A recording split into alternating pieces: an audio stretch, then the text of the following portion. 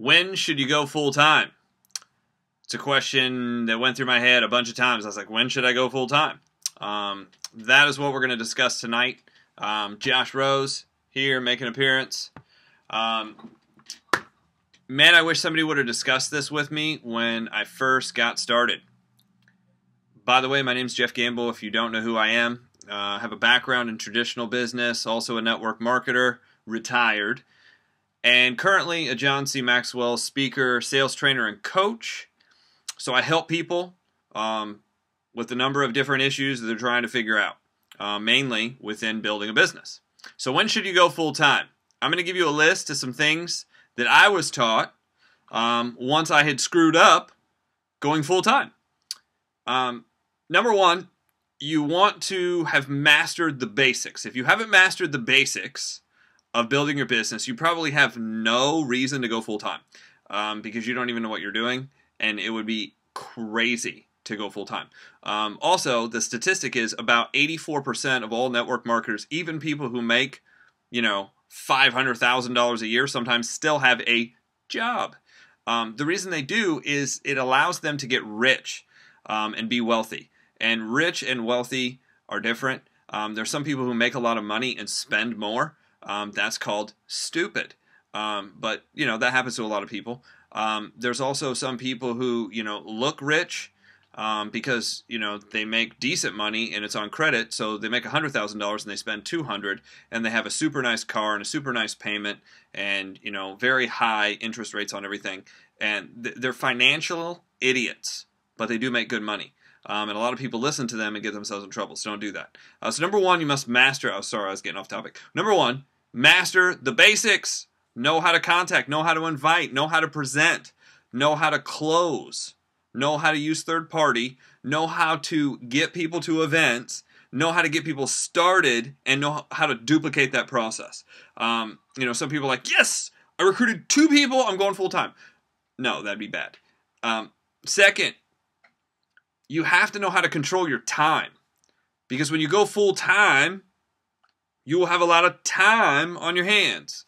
And one of the major things that I saw people do is I watched people try to go full time and they had no idea how to block out their time and be productive. They knew how to screw around good. They watched movies and Lord of the Rings came on and they watched that and they're like, well, it was on, so I watched the first one, and you just can't watch the first one without watching the second one, and it was the extended edition, so I had to then get out the third one and watch the extended edition of that one, and now the Hobbit series is out, so I had to watch all of those, and all of a sudden it's tomorrow, and now you're watching, from Lord of the Rings to The Hobbit to Pirates of the Caribbean, and you're watching the whole series. And you end up watching a lot of movies and YouTube videos, not like this one, but, YouTube series. I was guilty, the 7 deadliest kinds of poisonous snakes, and, and then I'd watch Rome, and because I watched Rome and the Roman Empire, I'd watch, the Templars, and then after the Templars, I'd know all about Pompeii and volcanoes and dinosaurs and shit that was not making me money.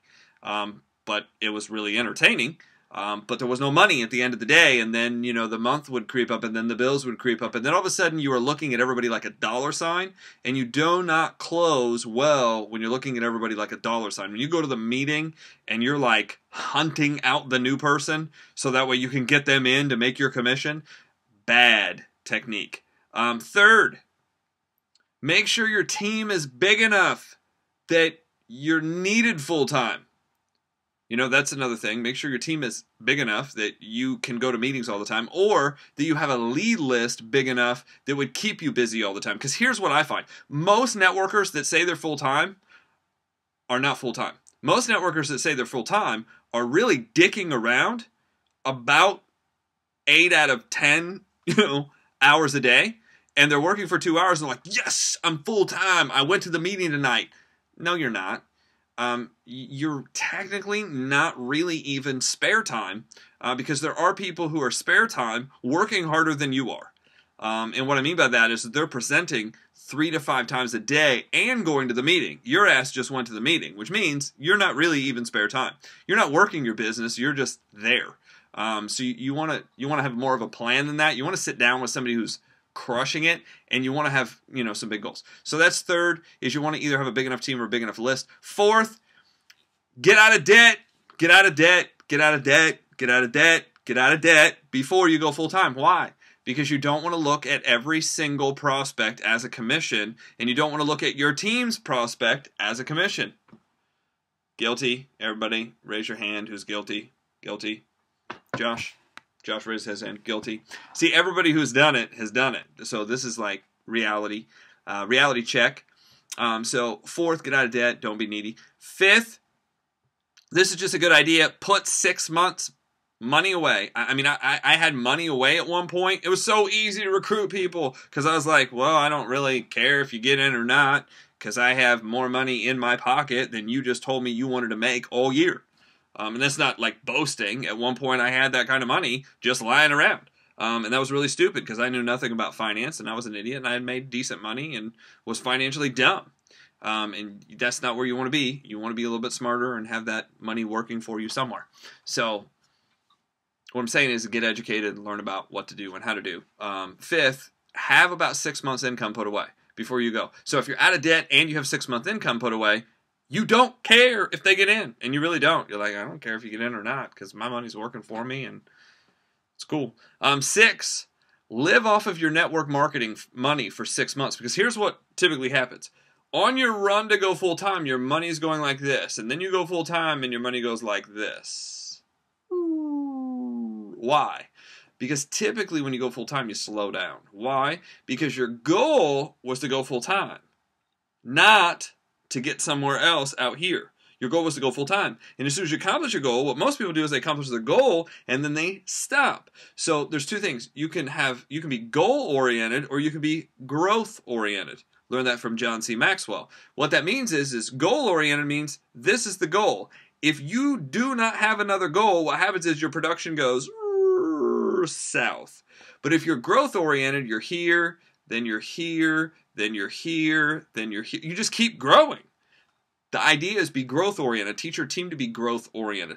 Don't be goal-oriented, growth-oriented. We're just going to consistently make more money. Be like the tree that just keeps growing. Because a tree is either growing or it's dying, but it's never sitting still. And that's kind of how you want to be in your business. Grow.